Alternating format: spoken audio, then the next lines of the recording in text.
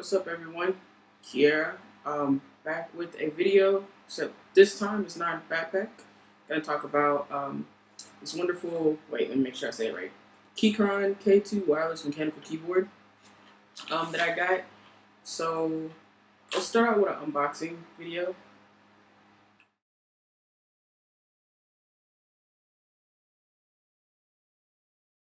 So I unboxed this. It was really cool. I know it has no sound, so I'm gonna hopefully this gets to you like how it sounds. So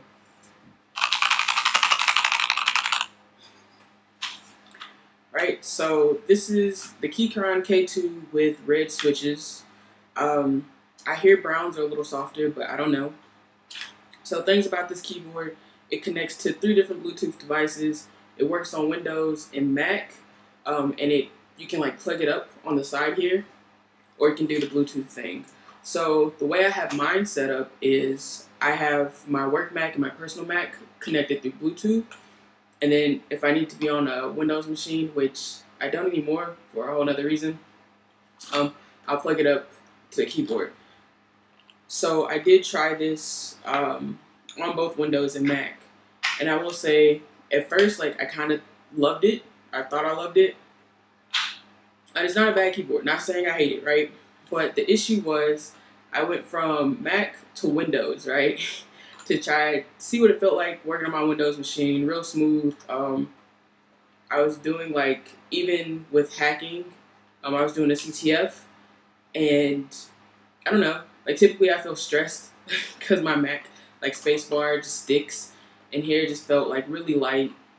You don't really have to go all the way down on these buttons, so that was really cool. But yeah, it felt good. I didn't feel stressed with my keyboard. I love that I can pick this up like this and move. Granted, can't move away from the Windows machine because it's a desktop, but being able to be like, all right, well, I'm gonna work from my desk, or I'm gonna work from this wonderful couch. Whichever I choose, just pick up the keyboard and keep it moving. Has been really nice. So another thing that this has is let me turn it on. So we're on 2, right? So right now it has like this breathing thing, but there's so many. Oh wait, does this work? There's so many different light modes here. Oh, this might be triggering my computer too. But you know, like there's just so many of them, and not gonna lie, I find them all annoying. Oh wait, can I go back? So you can use this light button here at the top, or you can use like FN and an arrow key. Is this the one I was on? I'm gonna have to find which one I was on. Anyways, for me, that's been really cool. Granted, red doesn't go with any of my setup, but that's like the breathy one, breath one, whatever. It's the most calming one that I found. But anyway, yeah, I really like this keyboard. My only issues with it is after switching back from Windows to Mac. As you can see, like my command keys are supposed to be on either side of the spacebar, and that's not the case. I don't know if you've ever used a normal Windows computer keyboard with a Mac, but the options key ends up being the command on the left side. Sorry, down on my sides. Right? So that's how this works now. And I'm trying to figure out how to switch it back. I think I might have to plug up the keyboard and like use it while on my Mac for it to fix the keyboard layout. But like I just really I don't know. It doesn't really bother me because before this, the mechanical keyboard I was using was made more for Windows than Mac. But this came with this came with the Windows version too, so like if you're not a Mac user as frequently as like maybe me, you can toss off those keycaps and put on the ones for Windows. So I think I talked through like all of the good stuff. So the bad stuff for me, my hands are this size. I mean, they might not look that big, but they are constantly like swollen and stuff like that, right? That's my reality. But I also realize, like, what I'm trying to let me back up. The really important thing here was the keypad, right? So when I'm trying to really use my keypad, I hit the end and the home key a lot, and it makes the page jump, and it like throws me off, right, for a couple of minutes. And because I'm coding, like, it's not really ideal.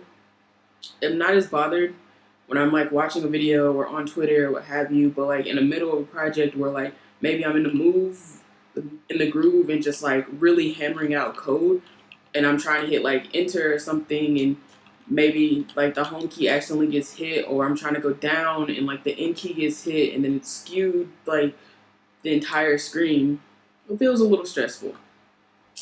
So that's the one thing I will say. Like, I think this is a perfect size keyboard, because I did want the number pad.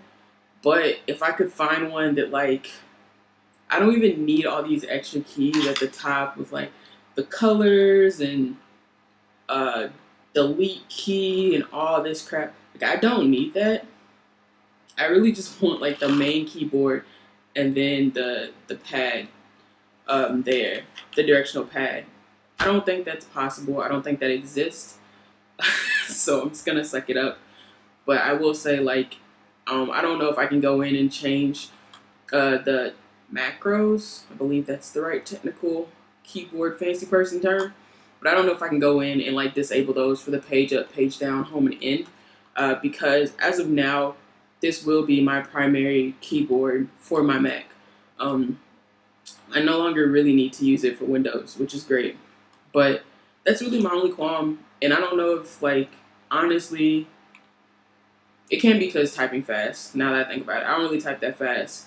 I'm like 28 to 30 words per minute. That's slow.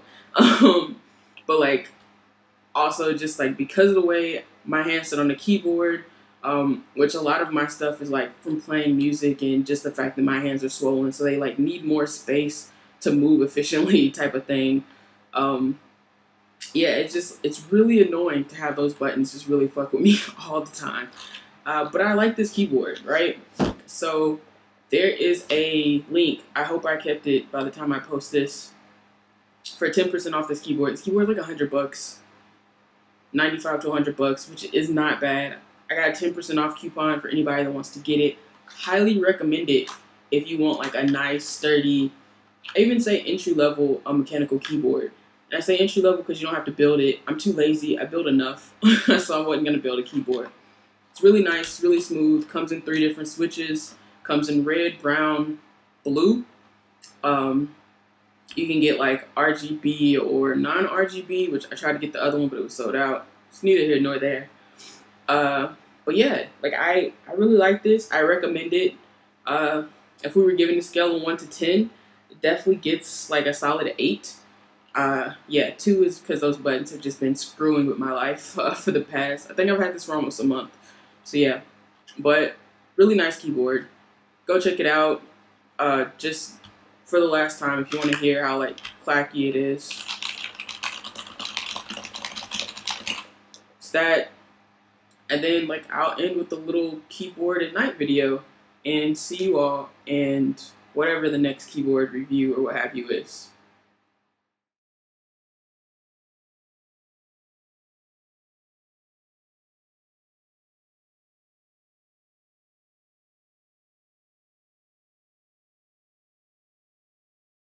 Alright, so look, I just put up the keyboard and I was trying to put like my setting back, and I just want to say FN and the arrow key changes the colors, so now the colors of my keyboard match the colors that I want them to, which is like a Batman theme, right? I'm excited, but still, there's like 20 light modes or some crap like that. But yeah, just wanted to throw that out there before this was over. See ya.